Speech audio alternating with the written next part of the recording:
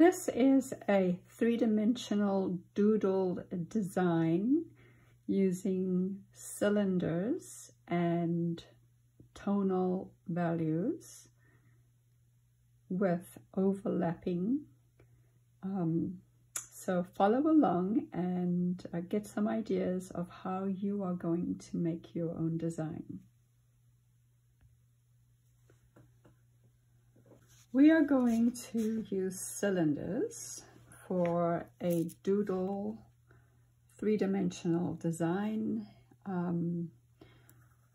For this project, you're just going to start with simple cylinders and make them appear three-dimensional. There are different ways to make things appear three-dimensional. First of all, a cylinder looks three-dimensional because you have a slight oval, or another word for oval is an ellipse over here.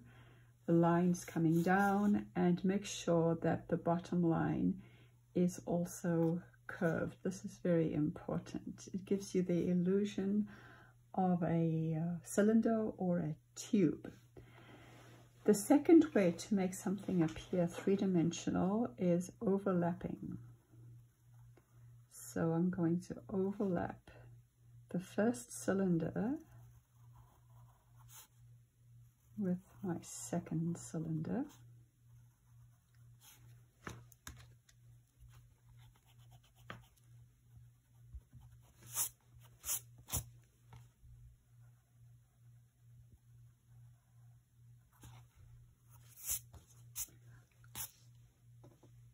And then the third way to create something and give it the illusion of three dimension is to add shading. So you could just, if you don't have any special tools, this is all you need: pencil, eraser, and actually your finger. So let me show you one way, and I'll show you another way shortly after. So a cylinder usually has shading along the edges down the side of the cylinder. I'm going to rub my finger and rub the graphite into the paper.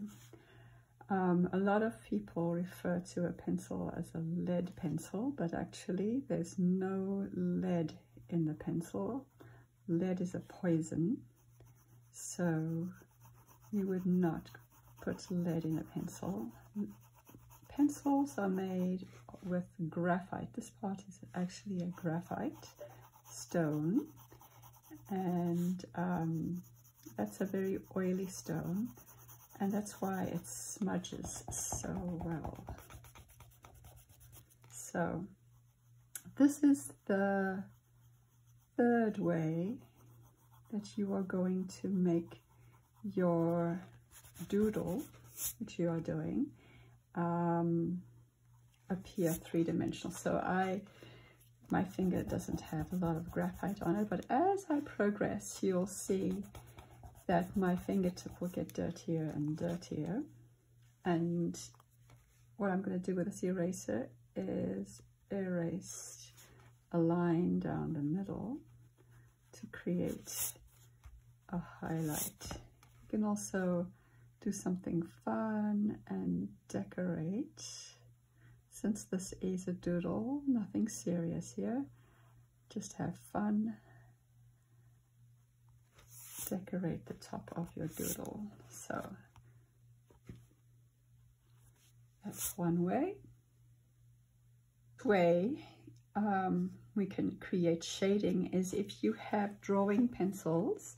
This is a 4B drawing pencil, and I'm going to use this pencil and a blending stick. The blending stick is just rolled up paper, and it helps you smudge. Instead of using your finger, you're going to use this to get into all the little corners, and a kneadable eraser. So this is my kneaded eraser. And so a drawing pencil just has more graphite in it, so it smudges easier. Especially a drawing pencil that says B. The B, number B over here, see this is 4B, stands for blackness or boldness. It just has a little more graphite, especially made for drawing and creating nice dark tones. So I'll show you what I mean. So I just colored the edges of my cylinder, the sides, and now I'm going to take the blending stick and smudge it like this. So if you have a blending stick, this is the best time to use it. Just smudge it along and go along the lines and the edges. Make sure you don't leave any white spaces, and you can also go down the middle, but I'm not pressing as hard in the middle because I want the middle to be a little bit lighter.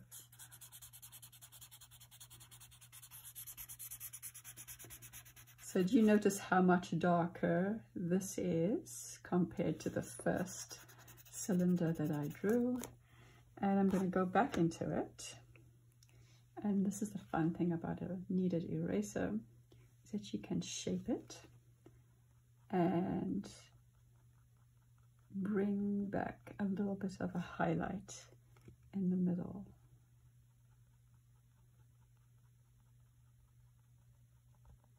That's how a kneaded eraser works. And we're going to do something inside here.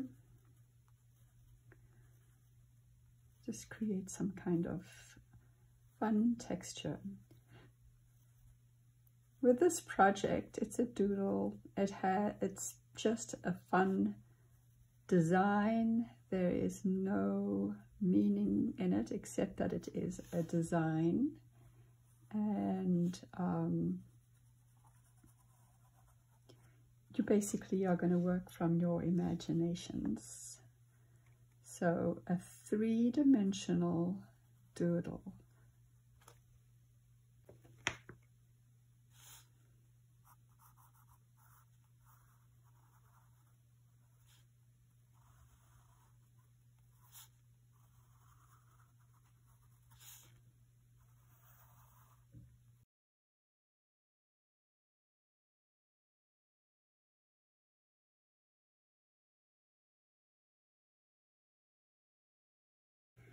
You'll notice that when I do the shading on the side of the cylinder, I am not shading it like that. I'm keeping my lines pretty close together so that when you blend the graphite, you don't have to do that much work. And I'm not pressing very hard on the pencil either, just a little light press like this, and keep the lines pretty close together, and then blend it with your finger. If you want to, you can go back in and make the line, the edge, a little bit darker, just so that it shows up. It gives it a little more definition. Like this, and maybe do a little curved line underneath the top, so you emphasize the curvature over here. Give it a good rub. Use your eraser to find your highlight. And it doesn't have to be one continuous line. It could just be a little bit of a highlight like that. Okay.